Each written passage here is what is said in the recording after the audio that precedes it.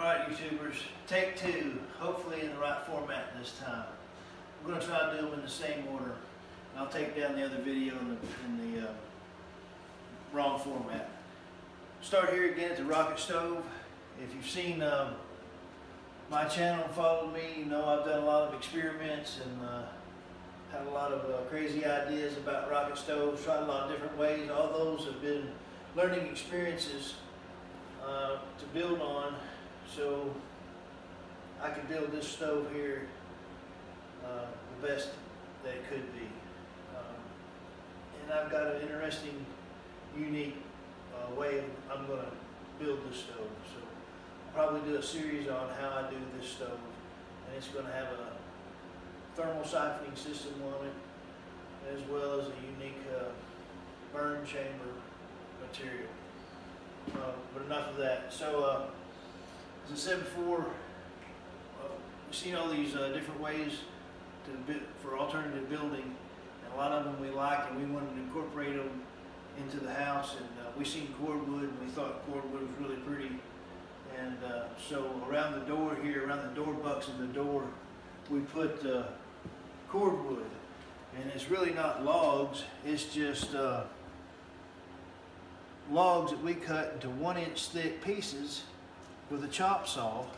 And we just happen to have some hardwoods out here, and so we cut a piece of walnut of the dark color, and the blonde is a piece of maple, and the reds are a piece of cedar, and we cut those in 1-inch chunks. And we glued those on there with liquid nails and shot it with a pin nail to stick them on there, and stacked them up. And then after that, we basically grouted them like you would a tile with cob, and smeared mud and sand in there mixed together between them. Of course, I got all over the top of it, and when I got all over the top of it, we took 80 grit sandpaper, 60 grit, and sanded them off and got it clean, and then took 150 and smoothed that out, and then urethaned it so no moisture would swell it up here around the door, to incorporate some cob or cordwood into the structure. And it's trimmed out with barnwood from the barn here on the place. And then this window here has also got barnwood around, all the way around it. And it's got twisted saplings to hold the curtains back. And the tile is just left over from the house and all the projects. Some of it's from the bathroom floor, some of it's from the shower, some of it's from the backsplash, some of it's from the, you know, just different pieces. And I broke it with a hammer and put it in there in a random pattern. And we put this in here as a good height for a window seat. We'll fabricate some cushions here. I put some cushions together so that this will make a nice window seat here. Sit here, and it's a nice view. See out across the yard, see the deer in the morning. Of course, this width here, this is how wide the Strawbale is, right? It's like 18 inches wide here. So, and then I wanted to point out the back of the cabinets.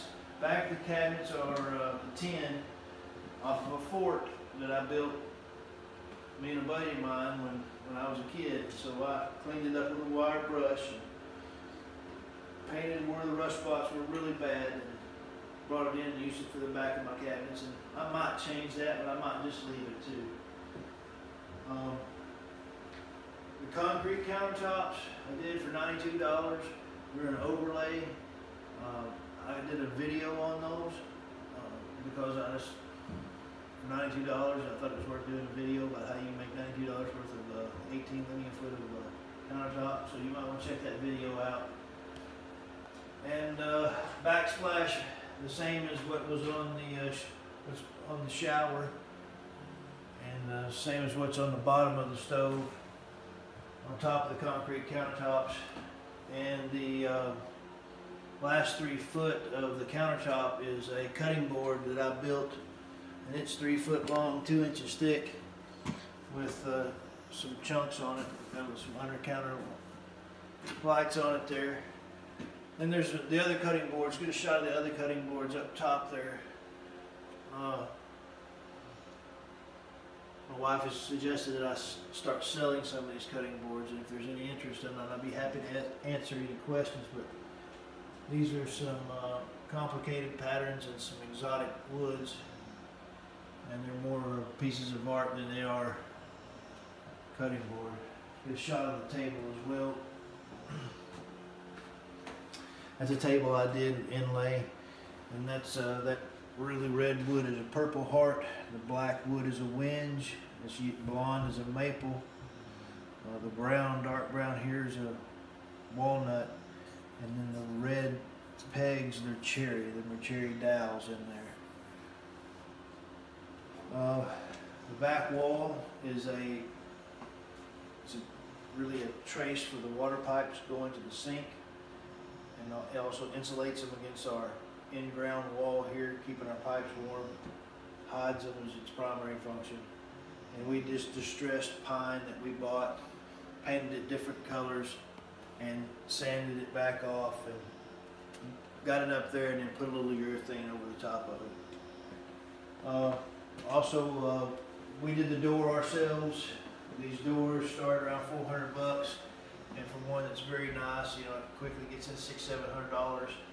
This is $69 hardware and about $65 worth of lumber and stain that we just built it out of pine, distressed it, sanded it. And, you know, you really can't mess it up. You just kind of stop when you get it to where you want it. Hardware works really good. Slides I have to remind myself to be easy on it because it slides so easy. I see it. It's got a twisted sapling on it for a handle. I've used those twisted saplings several times in the house here. And one other thing I did that I'm really happy with is the light fixture. If you Google industrial beam kitchen light fixture, you'll see that these start around $600 and go up to about $1,000. Most of them don't have the blue ball mason jars on them, or not mason, blue ball jars on them. I bought $10 worth of jars, $40 worth of hardware to lamp store to get it to attach to the lid like I wanted it, and the cord and a black can of spray paint. About $65 in that light fixture. I'm really happy with it. And you can see it's got just some black accent hardware and hung by some black chains. Just some chain that I got from Home Depot and spray painted black. Yeah. So can't beat that for $65. You unplug this, and let's go back and look at the bathroom. It's complete. It was almost complete on the last video, but it's 100% now with the mirror and the glass shelf. Get the glass shelf and the mirror here. Yep. And the shower is the same stone like in the backsplash. Again, we found this this shower, and it had this glass door that operated smooth like we liked it. And I asked him if he just buy the glass, and I bought the glass and built the shower base and built the shower for the glass door. That's our community bathroom. Small bedroom here off to the side. Rocks around the windows came out of the creek.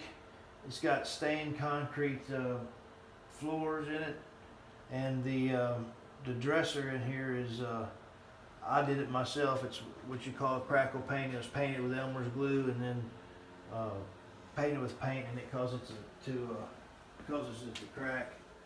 Just a small guest bedroom here.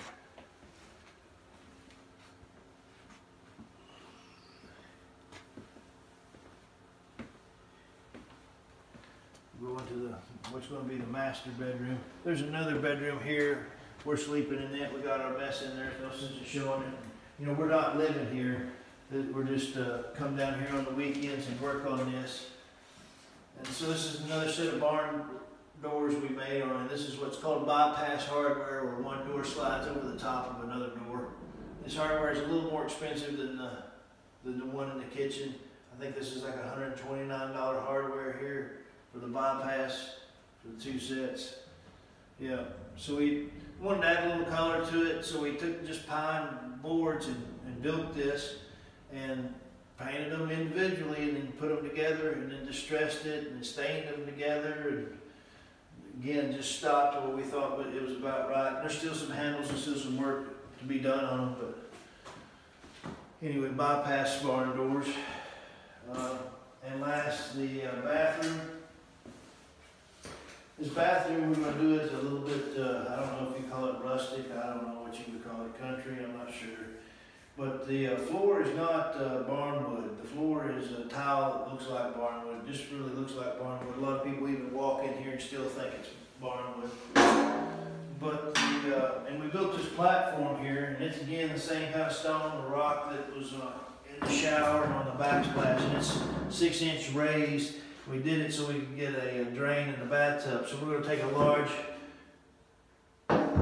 galvanized, that's what this gray metal is called, galvanized. We're going to put a large tank here, 4 foot long, 2 foot deep cattle trough for a tub on top of this platform. And as a surround, it will have the tin around the tub all the way from the platform to the ceiling.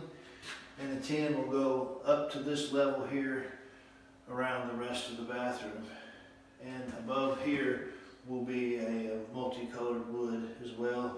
And this small tub here will probably become, hopefully work out to become a sink.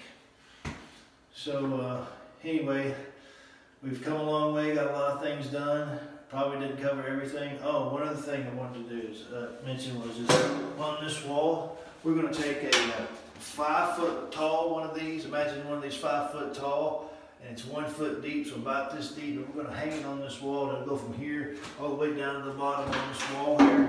And then we're going to take wood and put shelves in it, and that'll be where we put our towels and our washcloths and stuff.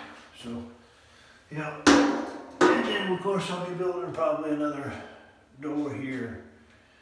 Probably another sliding barn door. If my wife has anything to do with it.